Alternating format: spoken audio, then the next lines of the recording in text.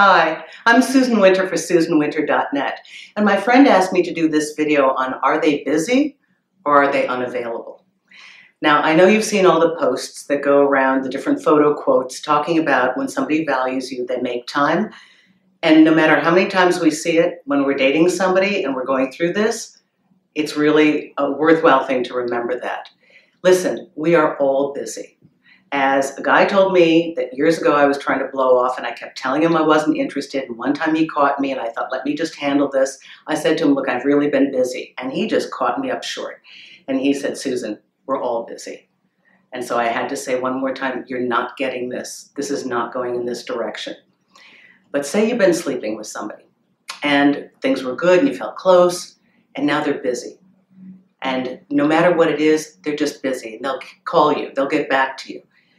You know, I hate to be the bearer of bad news, but that's a really clear sign that obviously you're not a priority, but whatever has changed in them, they have made a shift.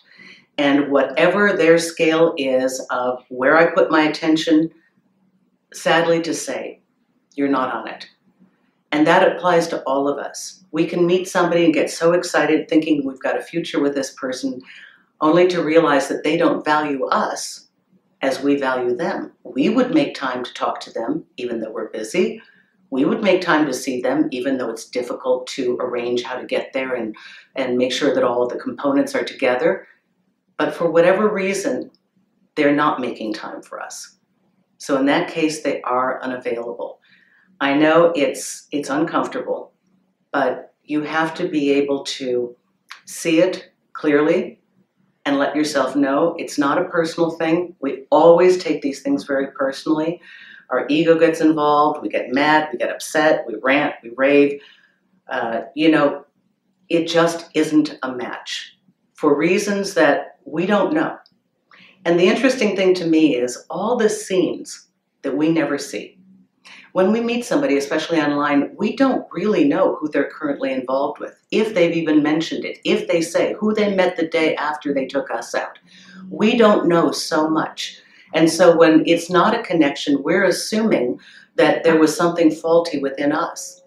But be very clear that we are all busy, but no matter how busy, we will tell somebody that we care about, I am so crazy, I can't do it this week, but can you do it next week? Can we touch base? There will be a sense of describing why this situation is the way it is and why they're so compacted this week. And they will make an offer for another time, and they'll make an apology. So know what it is when you see it. Know the difference between being busy and actually being available. Thanks a lot. Susan Winter for SusanWinter.net.